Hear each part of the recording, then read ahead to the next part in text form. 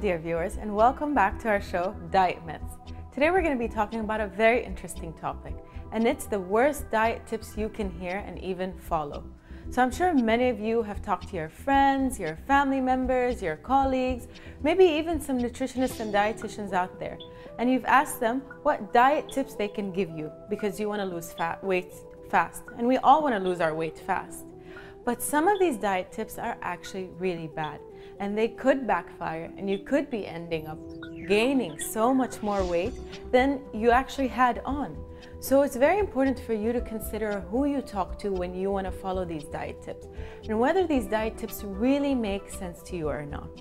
So what we're going to do today is cover some diet tips that are very popular. We've heard a lot about them, and we're going to sit down and debunk them one by one, and you'll realize they don't even make sense to you.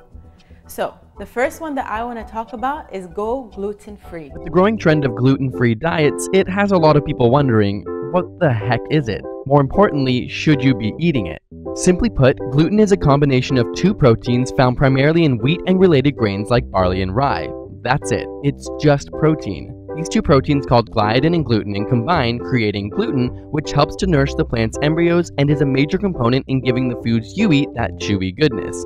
It's kind of like glue. It makes dough stretchy and gives bread its sponge-like properties. So why is it so bad? Well, it's not. In fact, it's neither detrimental or essential for your health, and there's very little evidence to suggest that cutting it out is the healthier choice for the average person. On the other hand, those with the chronic digestive disorder called celiac disease aren't able to eat gluten at all, and this is where some confusion may have stemmed from. If consumed, a celiac's body sees gluten as an invader and triggers an immune response which ends up damaging the small intestine. Too much of this, and their body begins to suffer major nutritional deficiencies. More recently, scientists have recognized another small proportion of the population that aren't celiac but still have gluten sensitivity. That is, they suffer similar symptoms after eating gluten like cramps, diarrhea, and bloating. In both of these cases, gluten-free food options are essential. But if you don't suffer from either, there isn't much weight to the other health claims of gluten-free diets. It's in no way a toxin as some may suggest, and gluten-free doesn't necessarily mean that food is more natural, healthier, or lower in calories. How many times have you heard people say, oh, the gluten-free diet will help you lose weight, and look at how much weight I've lost on the gluten-free diet? That's not necessarily true. Gluten right now is the substance found in wheat, and it's actually the protein in wheat. And some people have an allergy or an intolerance to this gluten. And these people might end up losing weight once they stop consuming gluten. And usually when they have this gluten and they're intolerant to it, they become bloated and very tired all the time. But if you're not gluten intolerant, you don't have to stop it, and you don't have to completely cut out wheat. As we know, wheat in our diet, and especially whole grains and whole wheat, give us a lot of vitamins and minerals and nutrients that we actually need. So sometimes when you do cut it out, you become nutrient deficient, and we don't want that. So the correct choice to make is always choose whole wheat or whole grain options, and choose things that say 100% whole wheat or 100% whole grain. And once you choose these items, and of course limit the portion to the correct portion, which will be about a quarter of your plate, you will be losing weight, and you can still have your favorite wheat or gluten products. Now stay tuned, because we're going to come back and talk about the rest of our worst diet tips that you could possibly follow.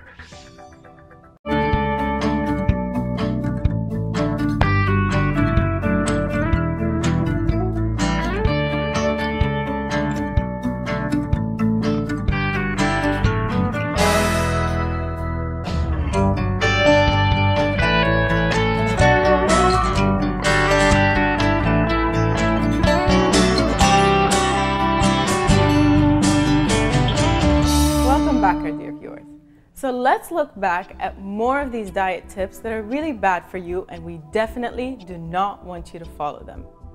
The second one I'm going to be talking about is go and work out on an empty stomach, or start your day on an empty stomach. Now that's the worst thing you can do, especially when you're working out and you're trying to build muscle and burn off these calories. On the contrary, we actually do want you to be consuming foods before you hit the gym or before you go to work out, even if it's a slight jog.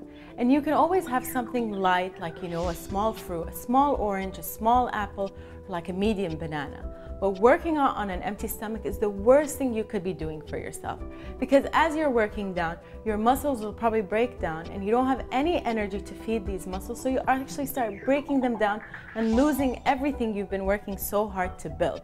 So never do anything on an empty stomach. We always, refer to this here at Dasman Diabetes Institute. We always tell people, make sure you consume your meals and make sure you feel full after your meal. Because by the time the next meal comes around, we don't want you to be really starving or really hungry that you'll eat everything around you. So that's a very important thing to keep in mind. Consume your meals, never go anywhere on an empty stomach.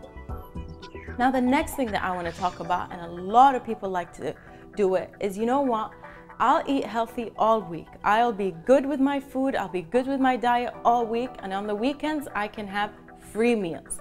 There is nothing called a free day. You cannot continue your entire weekend on free meals because you'll just be gaining all the weight you've been trying so hard to lose all week. Instead, follow the 80% 20% rule. Make 80% of your food really good, really healthy, and then 20% of your food can be some indulgent. And you could have it during the weekday, as long as you exercise after, work out, and actually burn off all these excess calories you're having.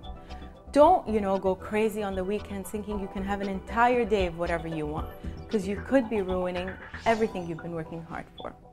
Now we've got a few more tips, so we want you guys to stay tuned and we'll be back.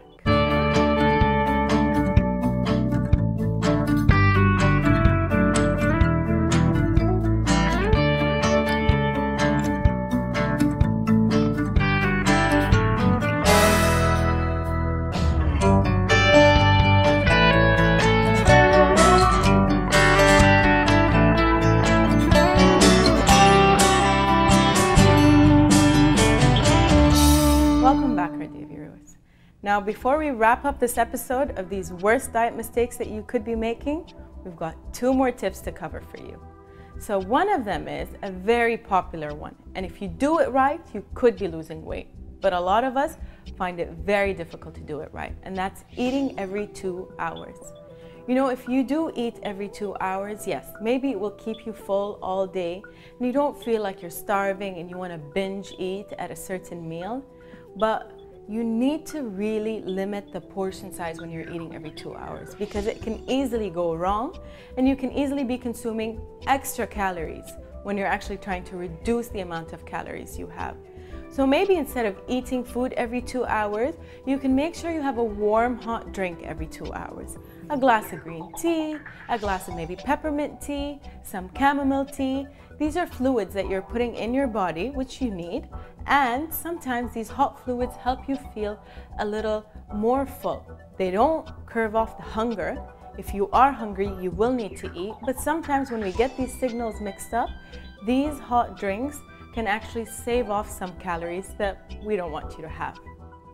And now the last thing I want to talk about is something that many people do, and it's swear off forbidden foods. I love cake so much, that's it. I'm gonna go on a diet and I'm never gonna have cake again, or I'm never gonna have rice again. And that's completely wrong. When you swear off these foods, you get to a point where one day you just want to go crazy and have them all.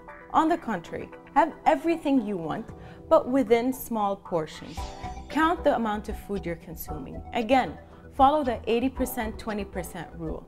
You know what, if I've been good all day and I've had whole grains and my lean protein and lots of vegetable and fruit throughout my day, maybe I can get away with a small chocolate bar. So think of these things when you're looking at your diet and when you're considering making changes and wanting to lose weight, because we all want to lose weight, but it's very important for it to be consistent and for it to be something that you can follow in the long run. We don't want you to do something crazy and not you, and something that you can't follow and then one day just fall off the bandwagon. So try to be very reasonable with your diet and try to look at things in a greater picture. And this way you will be losing weight. And if you ever want to consider speaking to someone about weight loss, always speak to a dietitian. Now, I really hope you enjoyed today's episode, and we'll see you guys next time.